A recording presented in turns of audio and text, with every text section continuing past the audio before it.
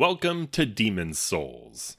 I'm sure everyone is aware, but there's two different versions of this game. The original PlayStation 3 game from 2009 and the PlayStation 5 game from 2020.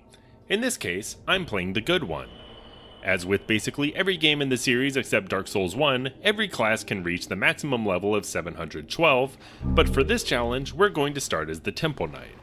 The reason for this will become clear later, but for now, let's step through the light. First thing is first. Similar to Dark Souls 2, this challenge is impossible. Well, not exactly. Rather, doing it in the area named Tutorial in Demon's Souls is impossible, since you can't actually have the enemies respawn here. If you kill an enemy and reload, you'll get the opening cutscene again, which seems promising.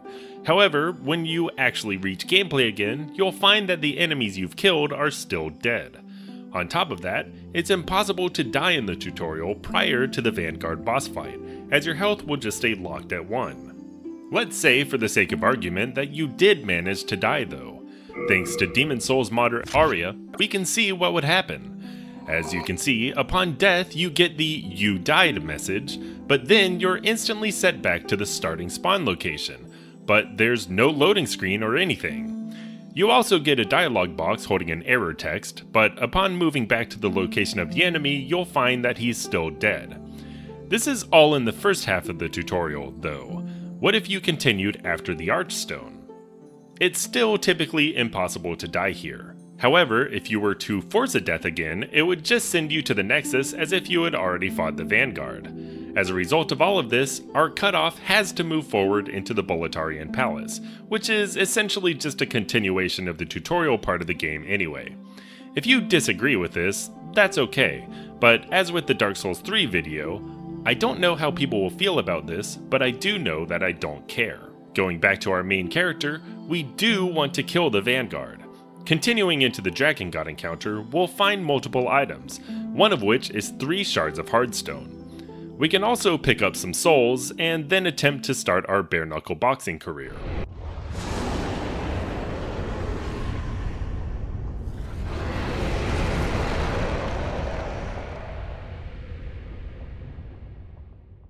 As of right now, there's nothing to do in the Nexus, so we'll go straight into the Boletarian Palace. There isn't much special to say at this point in the run, it's mostly standard gameplay. In previous max level videos, I was avoiding collecting souls until we got to the grind. That is not the case here. The challenge this time around is a totally different beast than the others, at least in terms of setup. So really, at this time, whatever you want to do to maximize your souls early on is in your best interest. With that said, the souls you're able to collect early on is going to vary wildly depending on a number of factors, so it's kind of impossible to standardize it in the way that I was able to with previous videos. All this is to say, as long as you kill pretty much everything you come across and don't lose your bloodstain along the way, you'll likely be fine. Let's go up the stairs and towards the mausoleum. Here we can fight the Red-Eyed Knight.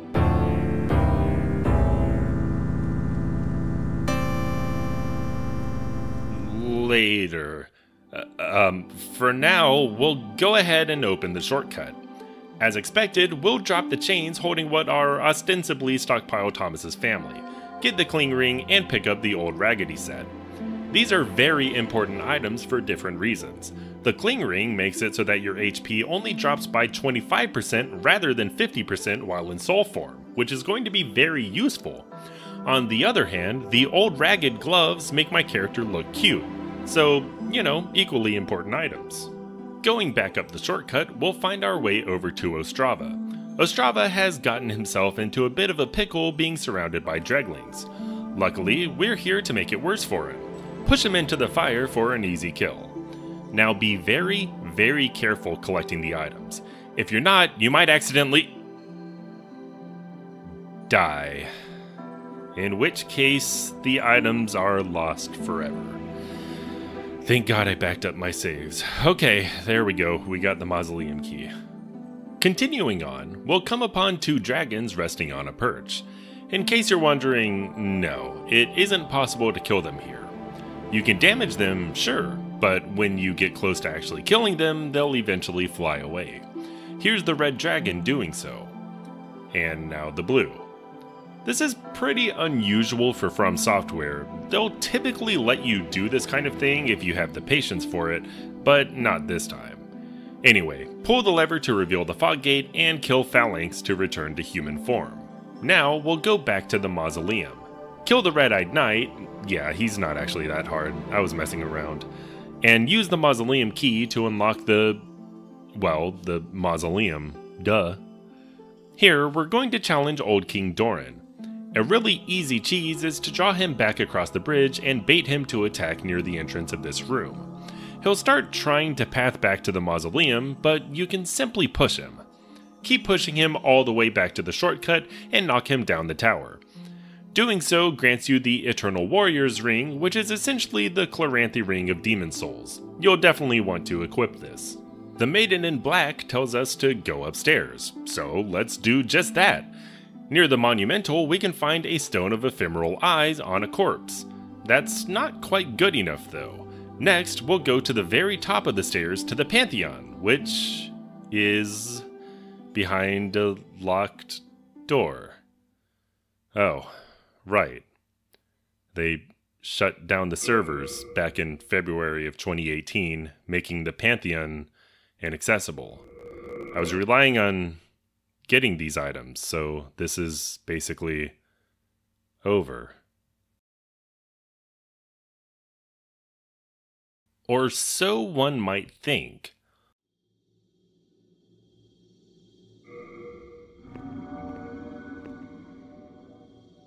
Luckily, I'm friends with Demon Souls modder and all-around awesome person, Aria, who is working on a mod to restore the Broken Archstone. Be sure to check her out. I know that people might have a problem with this, but I'll argue 3 points. The first is that it really sucks that there's game content made inaccessible due to the servers being shut down. The second is that, actually, as of right now, there's a Demon Souls server emulator that can be used to access this anyway, even on an unmodified PlayStation 3 or emulator. Links to that in the description. Finally, this content is still accessible on the Demon Souls remake on PlayStation 5, thanks to Illusory Wall for this footage. So, for the sake of parity between versions, I'm totally fine with doing this. And if you're not, well, I don't care. Back down to the bottom, we're going to talk to the Maiden in Black and level up. We need 20 faith, and yeah, don't worry, I'm keeping track. We've already spent 5,431 souls. Then, we can go and speak to the Worshipper of God. When you have 20 faith, she'll grant you 2 more Stones of Ephemeral Eyes. Finally, speaking to the Disciple of God, we can purchase Evacuate, which is a spell that will send you back to the Nexus, similar to the Homeward spell in Demon Souls.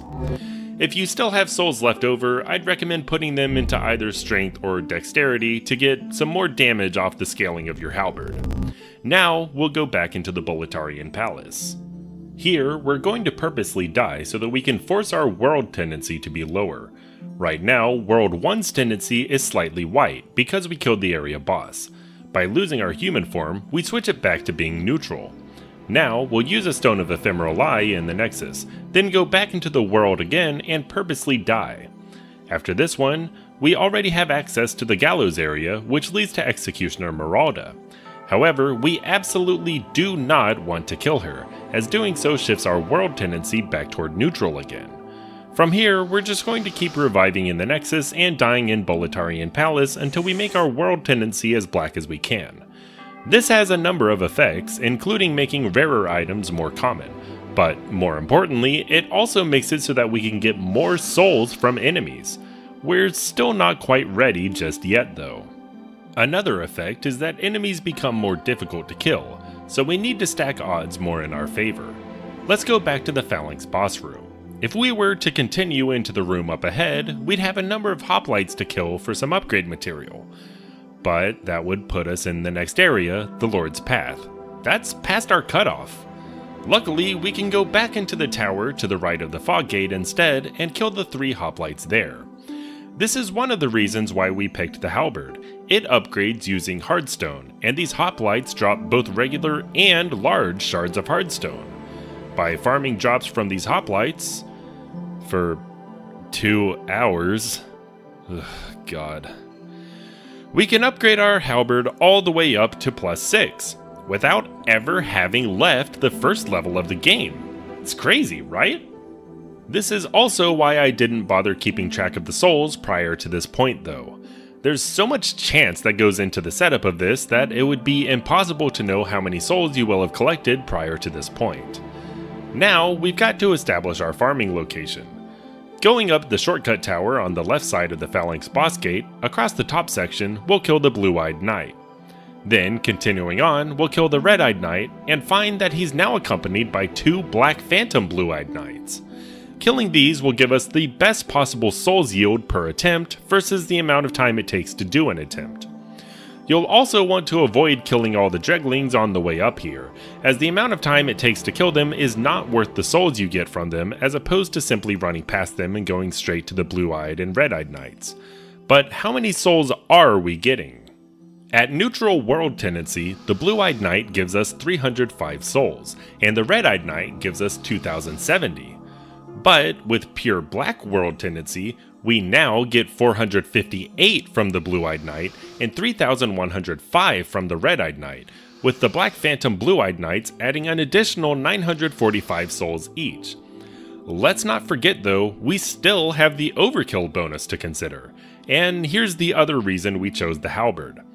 I tested every weapon that's possible to have at this point in the game, and out of all of them, the halberd had the best damage from performing a riposte. Throw in stat scaling and we're able to get the overkill bonus, although it's not easy. For the Black Phantom Blue-Eyed Knights, it takes around 55 strength before we can start getting the overkill bonus, bringing us up to 549 for the Blue-Eyed Knights and 2,268 souls cumulative for the 2 Black Phantoms. But the Red-Eyed Knight? Boy, this thing's a monster. It takes us all the way until around 99 strength, 75 dexterity before we can get the overkill bonus for this. I say around because it was somewhere between 70 and 75 dexterity, but I don't know exactly where. Frankly, at this point, it took so many souls per level that I wasn't going to keep upgrading them individually to find out what the exact number is. So we'll call it 75 so that it's on the upper limit, okay? Anyway, now the Red-Eyed Knight drops us 3,727 souls per kill. There's also a few Boletaria soldiers we'll want to kill, as otherwise they'll chase us to the mausoleum, adding an additional 181 souls, making the total yield per run 6,725. This does complicate things for the math a bit, as there's now a couple of thresholds we need to reach before we can include the overkill bonus. Here's the last few considerations. Unlike in Dark Souls, we don't have infinite healing via the Estus Flask. Luckily, at Pure Black World tendency, enemies are not lacking in health drops, so this isn't really an issue. Also, since we have access to the gallows, we can always kill the Black Phantom Dreglings over here to get some guaranteed grass. Our equipment is also going to be degrading over time, but luckily we have Baldwin in the Nexus to repair our equipment with, which we can certainly always afford. Finally, we don't have infinite item weight like we do in Dark Souls, but of course, Stockpile Thomas is always available to take our excess items. Alright, that's everything. Let's time a run now. Starting in the Nexus, we'll run over to the Archstone and select the Phalanx boss room as it's a bit closer than the start of the Boletarian Palace, since you can avoid going over the bridge. I'm cutting out loading times here because that can vary depending on a number of factors. From here, we'll run back toward the entrance, up the shortcut, across the roof, and kill the Blue-Eyed Knight. Then the 4 Boletarian soldiers, and from there we simply run over to the Red-Eyed Knight and kill him with a riposte, then kill the 2 Black Phantoms. Then, using our talisman, we use Evacuate to spawn back at the Nexus, with a time of 1:52. So, as always, now we just have to do the math. Bear in mind, I'm going to be doing some rounding with the figures, so if anything seems a little off, it's because I'm rounding up. 1,683,684,114 souls. Minus the 5,431 souls we collected near the start of the run to get to 20 faith, we now have 1,683,678,683 souls. We need to make another 285,778 souls to get the overkill bonus on the Black Phantom Blue-Eyed Knights. At this point, we have a yield of 4,725 souls per run, meaning it will take us 61 runs to get the souls we need. It takes us 1 minute 52 seconds per run, so it will take us a total of 1.9 hours. Now, we need to grind until we get the overkill bonus on the Red-Eyed Knight. To do that, we'll need 5,280,996 souls. 6,652 per run means 794 attempts at 1 minute 52 each. That will take us a total of 24.8 hours. Okay, we're at our maximum souls yield. To max out our character, we now need the final 1,678,111,909 souls. 6,727 per run, that's 249,460 runs. God. That will take us a total of 7,761 hours to finish off the run. So, 1.9 hours to get the overkill bonus on the Black Phantoms and Blue-Eyed Knight, plus 24.8 to get the overkill bonus on the Red-Eyed Knight, plus 7,761 to finish the run. That brings us to 7,788 hours. That's 325 days, 10.7 months, or a little under a year at just 0.89. That's surprisingly not too bad, all things considered. All that preparation really paid off, damn. Though, of course, this is solid gameplay, not leaving time to do anything else. As usual, if we divide that by 0.33 to see how long it would take if we dedicated 8 hours per day to this grind, that will bring us all the way up to 23,600 hours, or around 2.7 years. It's finally done. I hope you enjoyed this video. In case you didn't know, I've already done similar videos for the first 3 Dark Souls games. Click the card above to check out the Dark Souls 1 video. God, I hope I didn't screw anything up. There were a lot more numbers being thrown around this time. Ugh.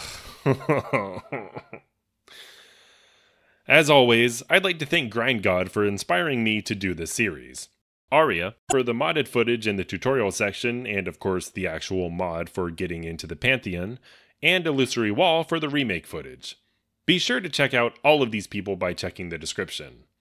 I don't have much of anything else to say, so I'll see you in whatever I do next.